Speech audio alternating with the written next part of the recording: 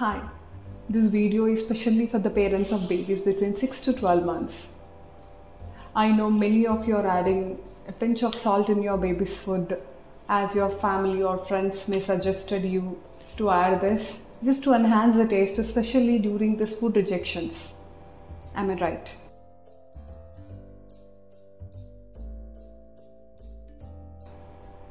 So what happens when you add even a pinch of salt to your baby's food? Our body, like adult kidneys, will have this capacity of filtering or removing the excess amount of salt or sodium in our food. But babies' kidneys are still developing, they are still trying to mature. In this phase, if you add a pinch of salt in baby's diet, that puts pressure on their little kidneys.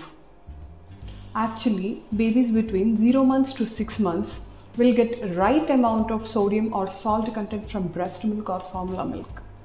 Above 6 months, like 6 to 12 months, they get a right amount of sodium or salt content from their food itself. Also, they have this formula milk or breast milk. So you don't have to add even a pinch of salt in your baby's diet.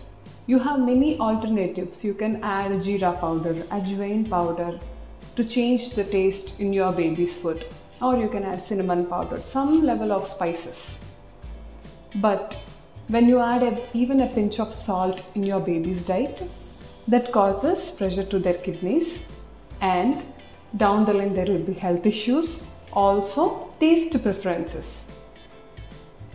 So it's better not to add even a pinch of salt in baby's diet below 1 year. And above 1 year, you can start adding a pinch while cooking.